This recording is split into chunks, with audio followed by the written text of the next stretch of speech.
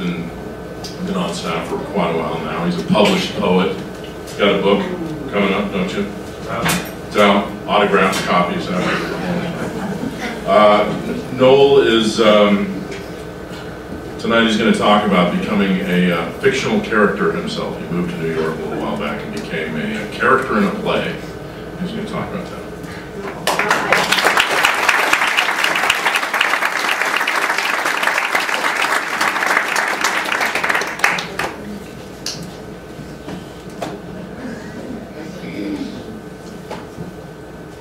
I'm nervous. So the story begins in 2008. I grew up here, as many of you know, and my wife and I had been here since 2001, and we never really intended to stay all that long. We moved out here from San Francisco, and my wife wanted to move on to New York City, and we got here and we had our little boy, and you know how things go, the family's here, and so we stayed here for many years, and after many years my wife said, all right, it's time to go to New York. And this was great. We had wanted to do this, and everybody, I think, who's a creative type at some point wants to go test their mettle on the filthy, filthy streets of New York. Thank you, Sean. And so we started packing up our things. I had been working as mostly a print journalist, but I had the great fortune of sort of getting taken in without going through the volunteer hazing that most people have to go through at KRCC. Delaney kind of brought me in, and Eric Whitney, who was at the time, taught me how to produce radio, and so I had the very great fortune of getting a job before we went to New York at a big public radio station, WNYC, which was a huge coup on some level. I don't know how that happened. And so it seemed like things were going really well. My wife was excited. I wasn't 100% thrilled about it, but I had a job. We found a place that was close to the Brooklyn Museum. You know, everything seemed to be great. My wife eventually got a job at the Whitney Museum. It was kind of a dream come true. And right before we moved, I got a phone call from my dear college roommate friend Kit, who says to me, he says, I just went to a reading of a play, and he said, you're a character in a play, and it's gonna be staged here in New York City. And I was really confused, and I said, what are you talking about? And he said, it's this group called the Civilians. And I said, oh yeah. I said they were here in Colorado Springs 2 years ago, interviewing people for this production that they did eventually called This Beautiful City. And they interviewed hundreds and hundreds of people. And Kit informed me that I was a major character in this play. And the first thing I thought was, I haven't even gotten to New York yet, and I'm already off Broadway. I've got a job at this huge radio station. I was like, what could go wrong, right? So we moved to New York. We packed everything we owned into the back of this budget truck. And we get there, and things start to go wrong. Very quickly, the neighborhood that we had moved decided to get this nice apartment close to the Brooklyn Museum. Turned out to be Crown Heights, which is what I imagine New York was like, and the Lower East Side was like in 1975. There was no toilet in the building, there was no stove. But never mind, it was 97 degrees and humid, we were on the 3rd floor, etc., etc. So, but anyway, it's New York, you know, we were being baptized in New York style. And so, we kind of get settled in, we find a school for our son. He's not thrilled about it, but he's a sport. I get my job at WNYC, and things kind of start picking up. I get to go downtown to the municipal building every day, which has been in like every movie about New York. it's exciting, and it seems like things are gonna kind of sort themselves out. Marina gets her job at the Whitney.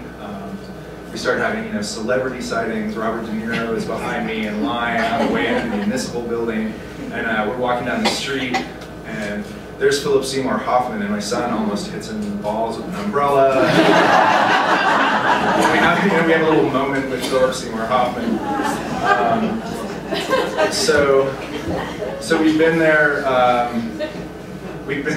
think it was about 5 months in. Has anyone seen this Charlie Kaufman movie called Synecdoche, New York? Has anyone seen this? So this movie, for those of you who haven't seen it, is it's a pretty dark comedy about a playwright in a small town, the small town of Schenectady, New York, and he is he's doing local theater, but he wants to do something really important, and his wife is a painter, and she's in the process of leaving him, and I should say that well, I'll get to this later. So his wife basically decides to leave him. Then he gets a MacArthur Genius Grant. He decides to do this really big production, and he decides to move to New York City, and it's basically him creating this character of himself for half the movie, and following himself around, trying to figure out how he's going to do this play, while the characters in the play basically go on living his life for him in real time. And it's a little weird, it's a little dark. But my wife, when this came out, my wife and I said we have to go see this movie because our very first date had been going to see Being John Malkovich when that came out in 1999. We went and shared Coke. It was great. I was in the throes of love too. So and it came out around the time of our 10th anniversary. And we went to see this movie, and I thought, this is so weird. I'm here watching this Charlie Kaufman movie about this guy who moves from a small town to New York to put on this big play. He's got this other self, and there's this other me out there in this play in New York somewhere too. And but it's a dark movie, and by the end of the movie, he can't get around. He hasn't gotten around to finally putting on the production. And right before he dies, he says, I think I know how to do the play now. And that's it. And then it fades to black. And I was like, oh man, I hope it doesn't work out for me like that anymore. So meanwhile, things start to get a little bit worse for us in New York. We're out of the house. It's about an hour commute. I was hoping, of course, to go and be a writer and produce radio and do get on the air and do all these things that one goes to New York to do. But I'm basically working for somebody, and I'm the associate producer on a project in which we have to keep track of these thousands and thousands of tapes. It was called the Jazzoff Project, and some of you DJs probably know about W. Eugene Smith, who was this obsessive, compulsive documenter of all things in this loft on the Avenue of the Americas back in the 1960s. He documented Thelonious Monk playing piano, and he was basically like the character in this Synecdoche, New York movie, where he just couldn't stop documenting life, and so we were pouring through all of this stuff. I didn't have time to do my own pieces. I didn't have time to write. My wife liked her job. Everything was fine, and then we got bed bugs. And this is an experience that I wouldn't wish on my worst enemies. It's worse than having a colicky baby. You wake up constantly thinking you're being besieged by these tiny bugs in the middle of the night. I happen to have been allergic to them, which is the only reason we knew we had them. So I'm waking up scratching like every 15 minutes.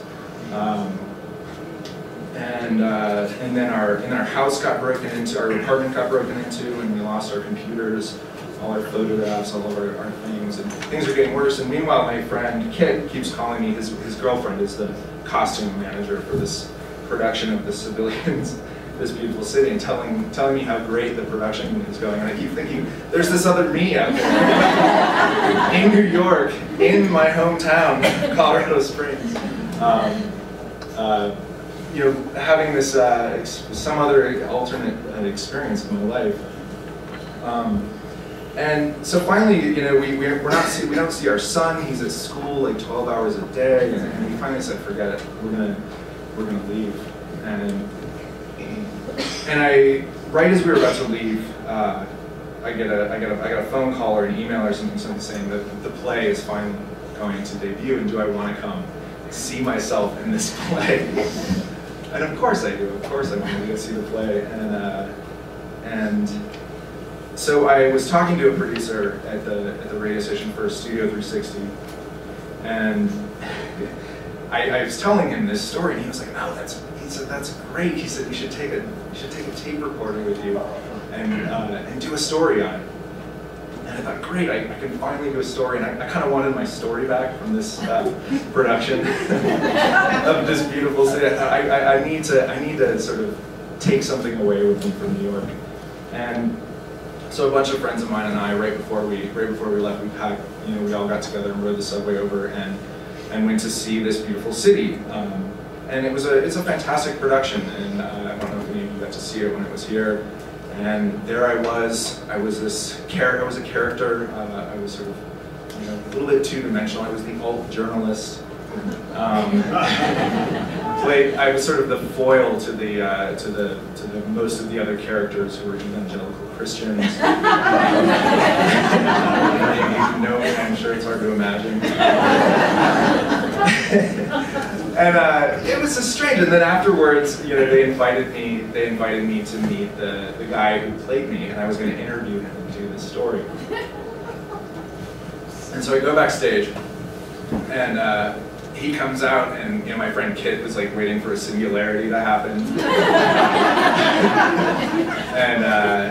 And so I basically turned on my tape recorder and played the journalist, and I interviewed him about being me, and it was really great.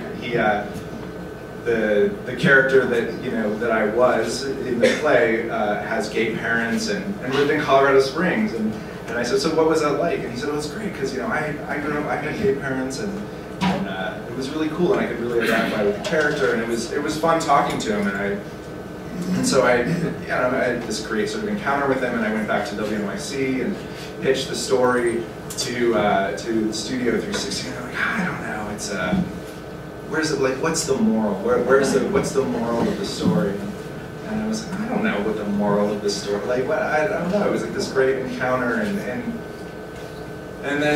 so they declined it, and I thought, all this time in New York, and they still, I can't sort of grab my story back. So we moved back to Colorado Springs. Very fortunately get installed over there at KRCC. And lo and behold, the Civilians are going to bring This Beautiful City back to Colorado Springs. And so I'm going to be a character again, back in Colorado Springs.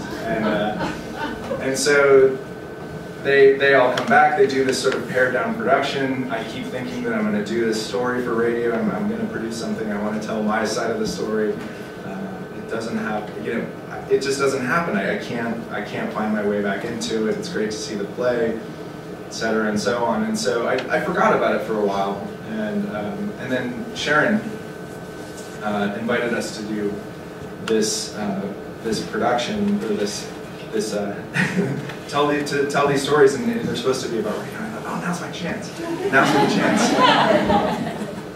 I'm gonna do this story, and I think I know just how to tell it. Thank you.